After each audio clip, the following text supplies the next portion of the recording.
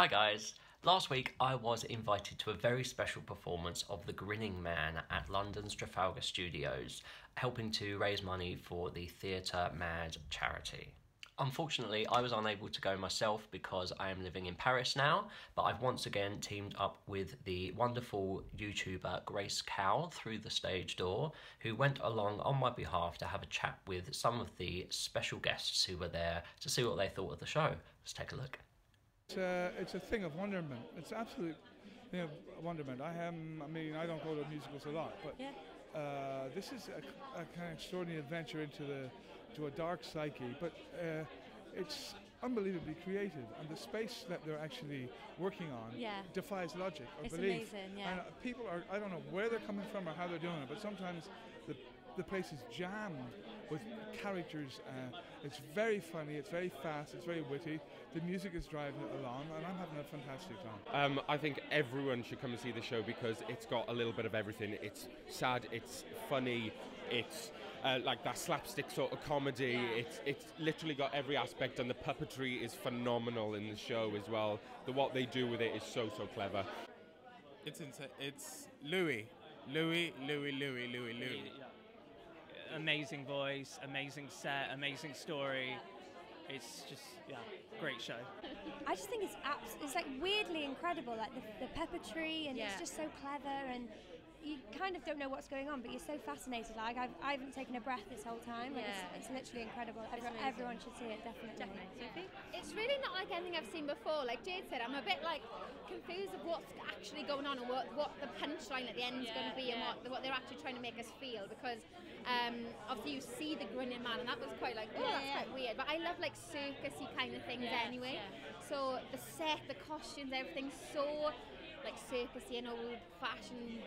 But it's funny as well. Yes, it's hysterically funny. Cool. The cast are literally incredible. Amazing. And the lead guy's voice is really It's beyond. So people should definitely come and see it. 100%, definitely. 100%. Well, it's not like anything else in the West End at the moment, to be honest. There was so much to take in. It's extraordinary. It's beautiful, and it's ugly, and it's funny, and it's sad. It's quite unique, actually. I didn't know what to expect. But it's very traditional storytelling at its heart. Yeah. It reminds me of a production of Shock-Headed Peter that used to be on at the Piccadilly Theatre about 15, 20 years ago. It kind of appeals to the slightly macabre in you. Yeah, you it know? really does. It really does. Yeah. But the puppetry, the singing, the characterization, it's all just wonderful. Yeah, it's beautiful, isn't it? It's just very, very unique. Yeah. Because it's incredibly unique, and it's fantastic in its story and its meaning, and oh my god, the talent involved is incredible. Yeah, and I think that it's different from anything else in the West End at the moment, because there's no puppet, and it's full of puppetry, and it's stunning, absolutely stunning. I haven't seen puppetry like this for yonks. Not since I went to see Punch and Judy at the Seaside.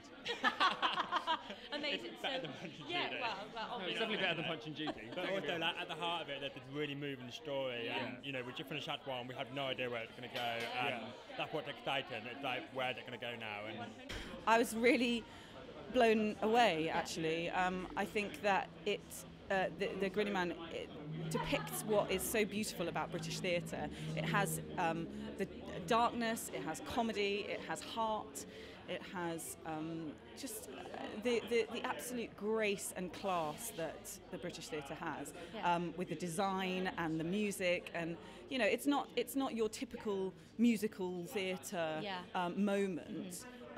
But it is a beautiful story being told beautifully, with beautiful visuals and beautiful acting, beautiful singing.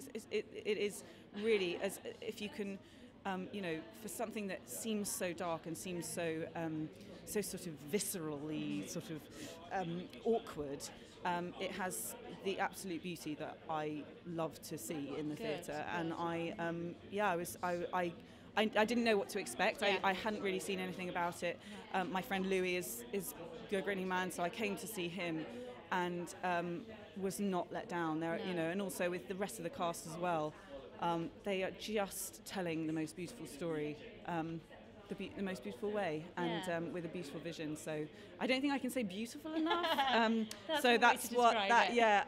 But we need a lot of beauty in our lives right now. I mean, really do. The show I'm doing is really comedy and really funny. But this has got a depth and a grit that is just what British theatre needs. Wow, sounds like a great show. I am back in London later this week. I'm definitely going to go and try it and check it out. I will put a link in the description below to where you can buy tickets if you want to go and see it as well. I will also put a link in the description below to Grace's review of the show on her channel, where you can find out more about the show itself. Please don't forget to click that subscribe button to subscribe to my YouTube channel. It costs you nothing, but it will make me very happy.